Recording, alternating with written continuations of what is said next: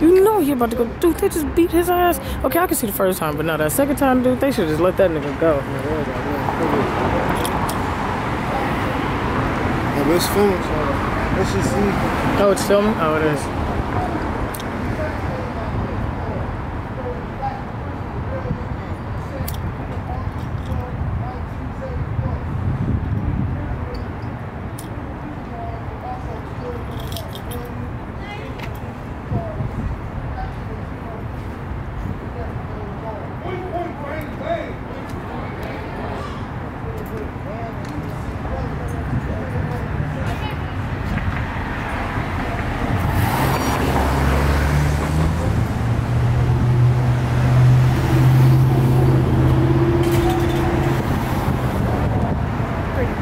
Thank you.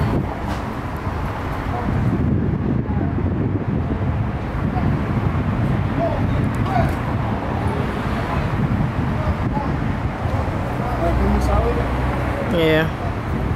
Wait, is it okay for me to film them? Okay.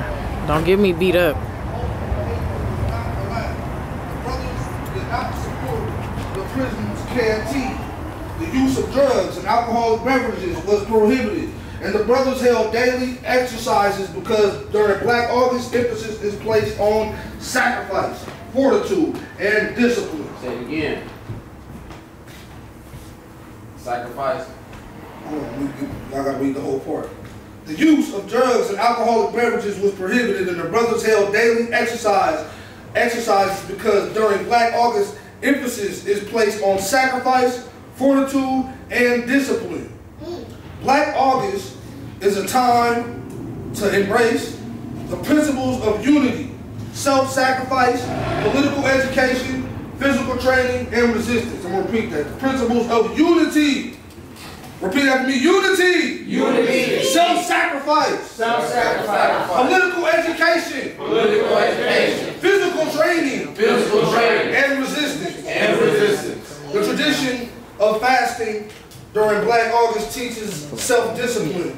A conscious fast is in effect from sunrise to sunset, suggested from 6 to 8, 6 a.m. to 8 p.m., or you can do it like the Gauls, from 7 to 7. This includes the refraining from drinking water or liquids or eating foods of any kind during that period. Since if people who are practicing that are not inside prison, it's a little bit more pleasant. However, we try to obtain the most form of discipline to be reminded of the sacrifice that the comrades are making and that are incarcerated. The sundown meal is traditionally served whenever possible amongst comrades in the collective. On August 31st, a people's feast is held and the fast is broken. Black August fasting should serve as a constant reminder of the conditions of our people have faced and still confront. Fasting is uncomfortable at times, but it is a helpful reminder to all of those who have come and gone before us. If we stand tall, it is because we stand on the shoulders of our many ancestors. Black August Hip Hop Project, or Urban Guerrilla Rap, strives to promote urban human rights through supporting and influencing the global development of hip hop culture, and fabricating exchanges between international communes where hip hop is a vital part of our culture, of the youth culture, of Black culture. We promote awareness about the social and political issues that affect the global communities, and our vision is to bring culture and politics and allow them to naturally evolve and develop into a unique hip-hop consciousness that informs our collective struggle for a more just, equitable, and human world. All power to the people? All power to the people. Is there any questions on that before I get into the tenets? No, sir. Long live the man-child! Long live the man-child! Long live the dragon! Long live the dragon! Ha! What? Ha! What? This is Black August, the 5 tenets of the Black August program. Y'all see the dragon. The dragon represents George Jackson. George Jackson had quoted the great Ho Chi Minh, a revolutionary general and leader of the Vietnam People's Army, the North Vietnam People's Army, a poetic quote saying, when the prison gates open, if you know it, finish it.